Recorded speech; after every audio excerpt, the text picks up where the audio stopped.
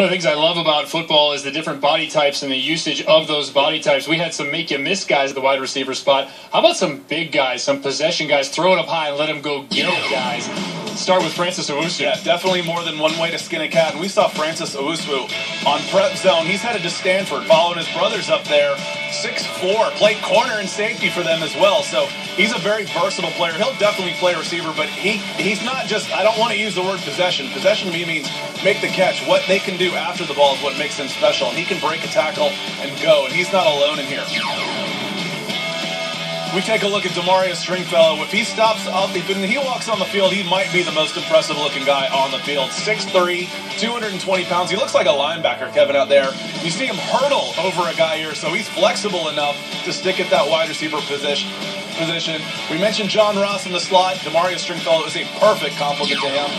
Next up, one of the guys we saw a lot on prep zone this year.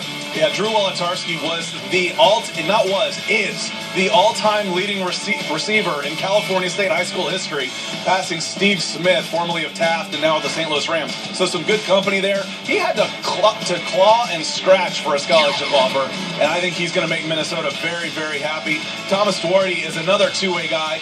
The top tight end, not named Marcus Ball out here, and he may end up being the top target for UCLA before it's all said and done because he knows how to get open. He's got strong hands. He played defensive end, so we know he's tough and can block. A very good two-way player for modern day, headed to UCLA.